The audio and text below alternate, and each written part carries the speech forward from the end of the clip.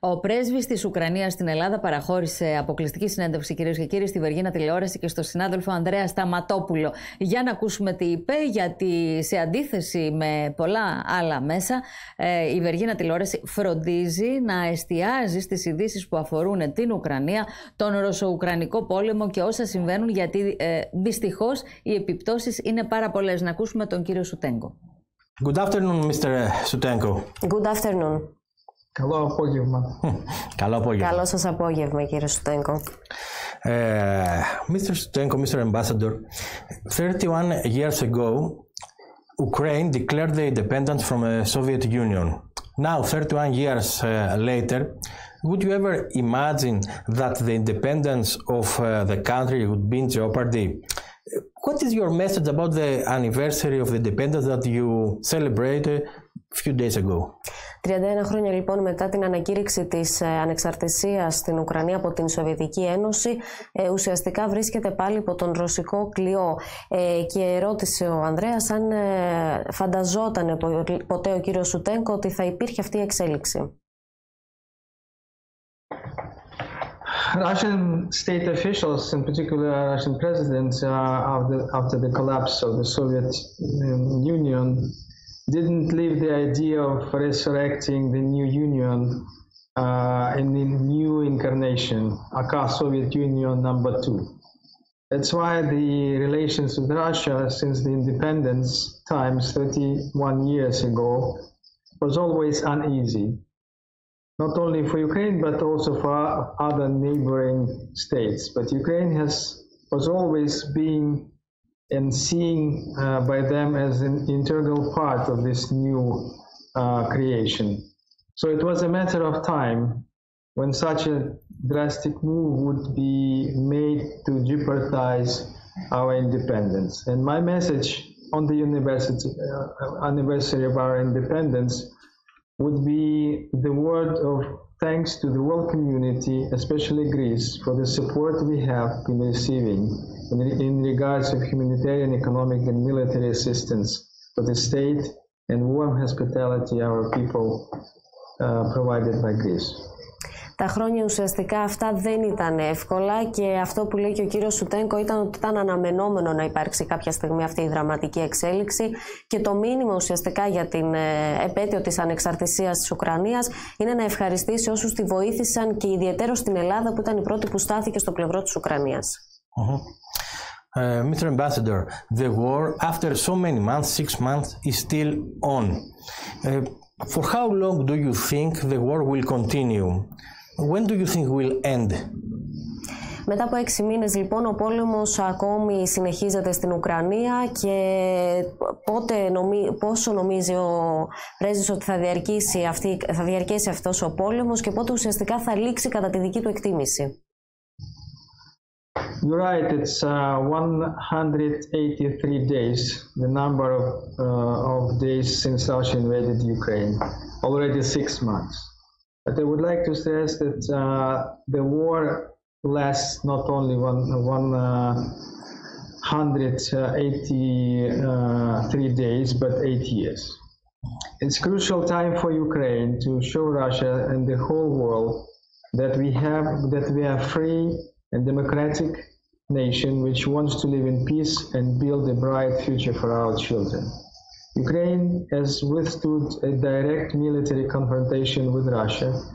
Ukrainians showed heroism and self-sacrifice in the struggle against the occupier who came to our land to destroy the Ukrainian state, nations, and our identity.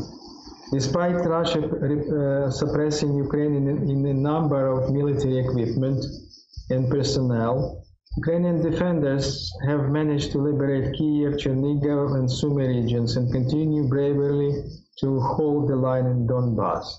Ukraine will win the war because we fight for our freedom and our state. And Ukrainian people fully support the defenders. Ο πόλεμος δεν κρατά μόνο 6 μήνες, αλλά παραπάνω από 6 μήνες και συγκεκριμένα 183 ημέρες. Είναι δύσκολες αυτές οι ημέρες, αλλά παρόλα αυτά η Ουκρανία θα συνεχίζει να μάχεται, ιδίως στο πεδίο του Ντομπάς, θα συνεχίζει να μάχεται και θα κερδίσει τον πόλεμο, γιατί μάχεται για την ανεξαρτησία της. What is the situation in Ukraine today? How is the everyday life while the war is going on? Ποια είναι η κατάσταση στην Ουκρανία σήμερα και πώς είναι η καθημερινότητα με τον πόλεμο να μένεται? During 6 months of war, Ukraine gradually began to return to everyday life, despite everyday air raids alarms. A large number of people who went abroad have already returned. Many enterprises, factories, entertainment infrastructure have resumed their work in many cities of Ukraine with fully equipped shelters. Public transport, railways and civil infrastructure also operate, but there are constant, as I mentioned, air alarms in Ukraine. For example, yesterday on Independence Day, about 200 air alarms sounded throughout Ukraine. Russian missiles hit civilian infrastructure in various regions of Ukraine. Unfortunately, 25 people, 2 of them children, died as a result of missile attack on the railway station in the Dnipropetrovsk region. Παρότι ο πόλεμος μένεται στην Ουκρανία για πάνω από 6 μήνες, έχουν καταφέρει να επανέλθουν στην καθημερινότητά τους κάποιοι πολίτες. Κάποιοι που έχουν φύγει στο εξωτερικό έχουν επιστρέψει, πηγαίνουν στις δουλειές τους. Παρόλα αυτά τα καταφύγια είναι εκεί για όταν τα χρειαστούν. Τα μέσα μαζικής μεταφοράς επίσης λειτουργούν στην Ουκρανία. Αλλά το τραγικό είναι ότι ο πόλεμος συνεχίζεται και υπάρχει απώλεια άμαχου πληθυσμού, μεταξύ αυτών και παιδιά. Και δει την ημέρα της ανεξαρτησίας της Ουκρανίας που ήταν η χθεσινή, υπήρξαν 25 θύματα από βομβαρδισμούς αμάχων πληθυσμών. Μεταξύ των οποίων και 2 παιδιά, είναι τραγικό. Μάλιστα. Mr. Ambassador, are you content, are you happy with the help of the West? What do you want the West to do from now on? Αν είστε ικανοποιημένος, κύριε Πρέσβη, από τη βοήθεια της Δύσης και τι θέλετε από εδώ και πέρα να κάνει η Δύση? We appreciate the defense support the Hellenic Republic and all our partners have already provided for our country. But to win the war, we need to liberate our territories. Ukraine needs more, especially weapons, and as soon as possible. Time is critical in terms of saving lives. If we had access to all the weapons we need, which our partners have and which comparable to the weapons used by the Russian Federation, we would have already ended this war. We would have already restored peace and liberated our territory from the occupiers. Because the superiority of the Ukrainian military in tactics and wisdom is quite obvious. If we had received what we are getting now in the first week of the war, the benefit for Ukraine and for freedom in Europe would be greater, I'm sure. And if we get what some partners planned to hand over to Ukraine in the coming weeks, right now, it will save the lives of thousands of people. I hope that Greece will hear this thesis and understand that every day matters. Any delay in helping Ukraine gives the occupiers an opportunity to kill more Ukrainians. Αρχικά ο κύριος Σουτενκο θα ήθελε να ευχαριστήσει την Ελλάδα για τη βοήθεια που πρόσφερε στην Ουκρανία κατά τη διάρκεια αυτού του πολέμου. Παρ' όλα αυτά, αυτό που χρειάζεται η Ουκρανία από τη Δύση είναι όπλα. Καθώς αν έχει τα όπλα θα μπορέσει να κερδίσει τον κατακτητή που είναι η Ρωσία. Καθώς έχει τη σοφία ο στρατός για να μπορέσει να αμυνθεί αυτής της κατάστασης. Και όσο δεν υπάρχουν αυτά τα όπλα, τόσο δίνεται η δυνατότητα στον εχθρό να σκοτώνει καθημερινά αθώους ανθρώπους. So, you said about Hellenic Republic, Greece. Greece from day one stands by the side of Ukraine. Is there something more except what you just mentioned that Greece and the Greek government can do to help Ukraine? Η Ελλάδα λοιπόν στάθηκε στο πλευρό της Ουκρανίας από την πρώτη ημέρα. Υπάρχει όμως κάτι παραπάνω που μπορεί να, κάτι περισσότερο που μπορεί να κάνει η Ελλάδα και οι Έλληνες για να βοηθήσουν την Ουκρανία? We are grateful Greece for its support and practical assistance both in political and humanitarian domain. We appreciate Greece for its proposal to rebuild Mariupol maternity hospital. I appeal to continue supporting Ukraine and its people in financial, humanitarian, or any other meaningful way. More weapons for Ukraine and sanctions for Russia are needed to accelerate liberation of the occupied territories. Russia must be legally and politically recognized as a state sponsor of terrorism, and Russian armed forces recognized as a terrorist organization. This is necessary not only as a political gesture, but as an effective tool of defense of the free world as well. Such decision would further isolate Russia, cutting political and economic ties it would otherwise maintain. For example, we welcome the decision of the Parliament of Latvia to recognize Russia as a state sponsor of terrorism. So we call on Greece to make the same. The legal way to confiscate Russian frozen foreign exchange reserves and as assets abroad to be further used for compensation to Ukraine and Ukrainian citizens, and the decision has to be made. This is an important element of responsibility that Russia as an aggressor state must bear. Ukraine's national recovery plan was presented by Prime Minister of Ukraine, Denis Shmyhal, in the framework of Ukraine Recovery Conference in July in Lugano, Switzerland. It contains a broad list of infrastructure and security projects, investments in climate and digital economy, as well as the diversification of energy resources.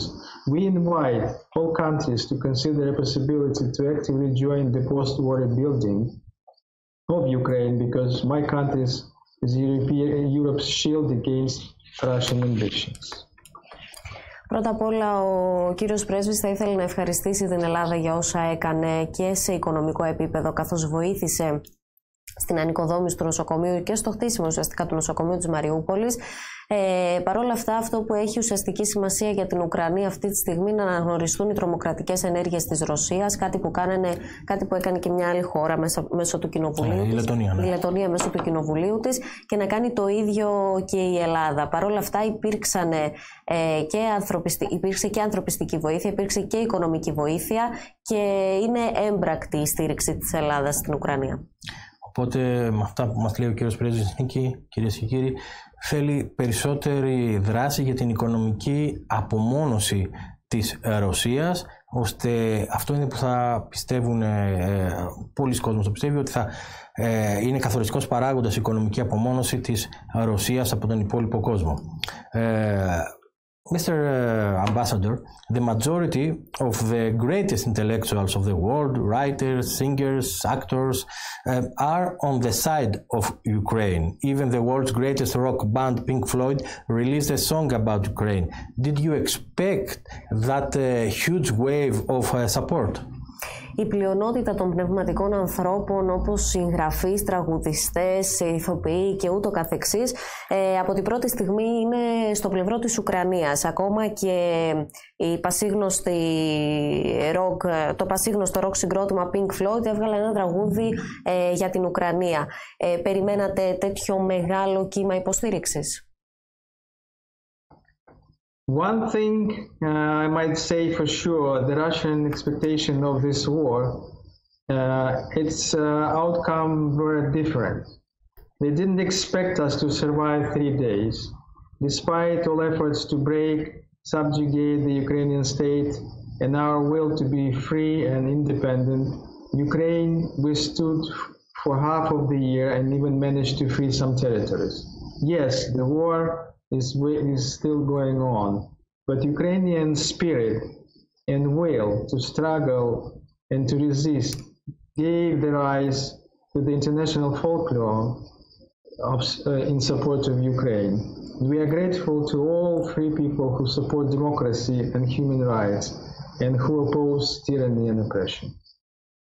Το μόνο σίγουρο, ένα πράγμα είναι σίγουρο, πως οι προσδοκίες της Ρωσίας σχετικά με το πώς θα εξελιχθεί αυτός ο πόλεμος βγήκαν αναλυθείς, καθώς δεν περίμεναν να αντέξουν, οι Ρώσοι δεν περίμεναν η Ουκρανία να αντέξει τόσο πολύ. Παρ' όλα αυτά είναι πολύ καλοδεχούμενοι και ευχαριστούν πάρα πολύ για το κύμα υποστήριξης ουσιαστικά προς την Ουκρανία και προς κάθε ελεύθερη δημοκρατία και ελεύθερη χώρα. Ένα κύμα υποστήριξης κατά κάθε είδους καταπίεσης και βεβαίως νίκη.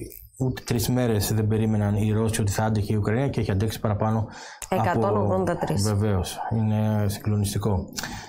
But Mr. Ambassador, there is the huge thing about energy. Russia threatens the West that will stop supply the countries with gas. There is also a big energy problem worldwide because of the war. Do you think that this energy problem will change the attitude of the European countries towards Russia or towards Ukraine? Υπάρχει παρόλα αυτά ένα μεγάλο ζήτημα που έχει ανακύψει και αυτό είναι το ενεργειακό. Το ενεργειακό, το οποίο η ενεργειακή κρίση ουσιαστικά που έχει χτυπήσει όλο το κόσμο και αν πιστεύει ο κύριος Πρέσβης ότι αυτή η εξέλιξη, αυτή η ενεργειακή απειλή ουσιαστικά της Ρωσίας ότι θα σταματήσει τη ροή του φυσικού αερίου προς την Ευρώπη, θα επηρεάσει την Ευρώπη και τη στάση της προς την Ουκρανία. Russia was and has been deliberately cutting supplies of natural gas to impose a price terror against Europe. Using Gazprom, Moscow is doing all it can to make this coming winter as harsh as possible for the Ukrainian countries, and we believe that this terror must be punished. The longer the terror stays on the European and global energy markets, the longer there will be no stability in the market. And Ukraine is and will be a reliable partner for Europe. Είναι απαράδεκτο αυτό που κάνει η Ρωσία, που από την πρώτη στιγμή απειλεί ουσιαστικά την Ευρώπη με την πάυση της ροής του φυσικού αερίου. Παρόλα αυτά η Ουκρανία θα είναι ένας αξιόπιστος σύμμαχος της Ευρώπης και μέσα στις άκρες δεν θα χρειαστεί να ανησυχεί. Παρόλα αυτά η Ρωσία κάνει τα αδύνατα δυνατά για να κάνει πολύ δυσκολότερο το φετινό χειμώνα. Τόσο με την, όπως πολύ σωστά είπες Νίκη, με την απειλή μείωση των ροών, αλλά και την αύξηση των τιμών, που και αυτό είναι πάρα πολύ βασικό. So, Mr. Ambassador, is there a risk that the invasion of Russia in Ukraine will lead to a nuclear war, to a nuclear disaster? Άλλη μια ανησυχία είναι πως ουσιαστικά αυτός ο πόλεμος μεταξύ της Ουκρανίας και της Ρωσίας αν θα οδηγήσει στον πυρηνικό πόλεμο. Ukraine and the world have seen the atrocities committed by Russia. It seems like there is no moral boundaries Russians haven't crossed yet. And now they have been committing nuclear terror. In addition to storing military armaments near nuclear reactors and nuclear waste storage facilities in Zaporizhia, nuclear power plant, Russian troops have been shelling the plant, causing risk of hydrogen and radioactive leakage. I stress in particular in G7 statement of 10th of August and the UN Security Council meeting on 11th of August, the plan must be returned to the control of Ukraine. Only the complete withdrawal of Russian troops from the nuclear plant, would guarantee nuclear safety for the whole Europe. In this regard, we call on the international community to impose sanctions on the Russian nuclear industry. Δεν υπάρχουν όρια τα οποία δεν έχει ξεπεράσει η Ρωσία και ήδη οι κινήσεις που έχει κάνει και στη Ζαπορίζια, που στο παρελθόν υπήρχε μεγάλος κίνδυνος για πυρηνική μόλυνση ουσιαστικά γύρω από το εργοστάσιο, οπότε πρέπει να περιοριστεί όλη αυτή η ενέργεια της Ρωσίας γύρω από τις πυρηνικές εγκαταστάσεις. Στην ουσία να οι πυρηνικές εγκαταστάσεις της Ουκρανίας που έχουν πέσει στα χέρια των Ρώσων πρέπει να επιστρέψουν στην Ουκρανία, και γι' αυτό είναι ένα διάβημα που κάνουν και στις διεθνείς οργανώσεις οι Ουκρανοί, προκειμένου να έχουν ξανά τον έλεγχο των πυρηνικών αυτών εγκαταστάσεων, γιατί δεν εμπιστεύονται τους Ρώσους και υπάρχει κίνδυνος να υπάρχουν διαρροή ραδιενέργειας όσο οι Ρώσοι έχουν την κατοχή τους αυτές τις πυρηνικές εγκαταστάσεις. Mr. Swiatenko, you said about, you mentioned atrocities. So that means that Russia during the war has committed war crimes.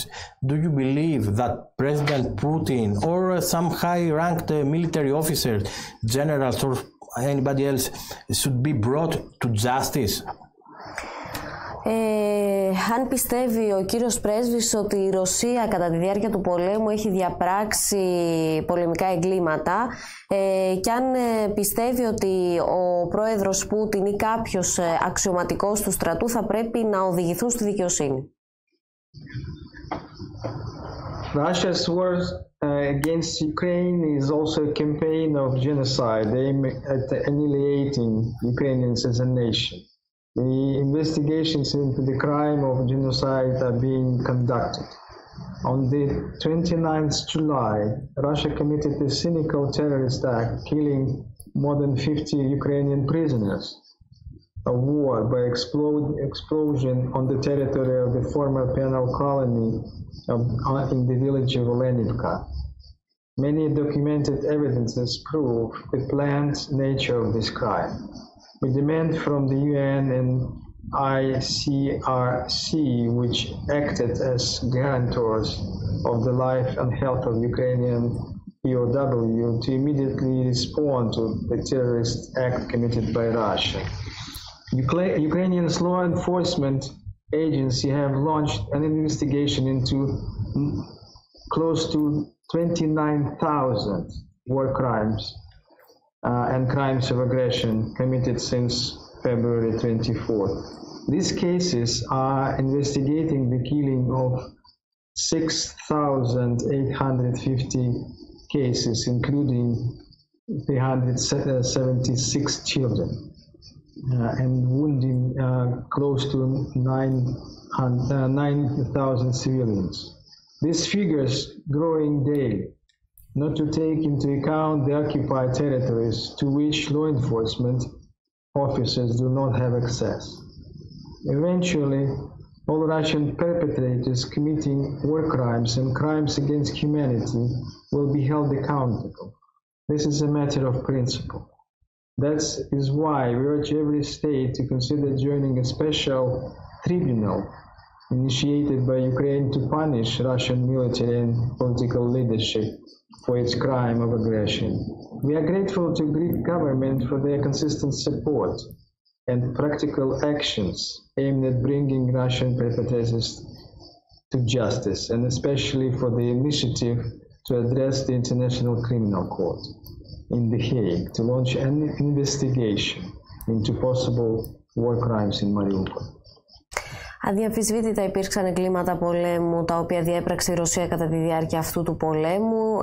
Υπάρχουν χιλιάδες υποθέσεις τις οποίες είναι ανοιχτές και τρομοκρατικές ενέργειες, όπως αναφέρει ο κύριος πρέσβης.